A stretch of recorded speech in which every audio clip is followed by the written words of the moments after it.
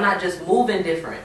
So right. So yeah. Another thing is you want a person to feel like they're a part of what you're doing too, because if it's going to be around or whatever, you both have to share the passion.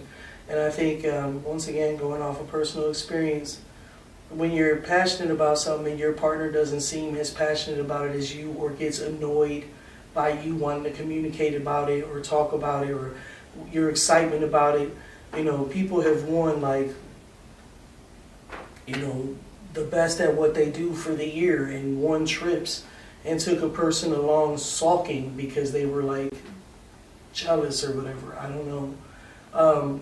But when you have a person that doesn't support your interests, that doesn't thirst for knowledge on what you're so passionate about, like that person has, oh, you doing your such and such today?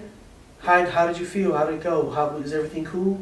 Or you know what? Try this or try that. You know, a person that contributes is more awesome than a person that feels like you have to explain everything to all the time.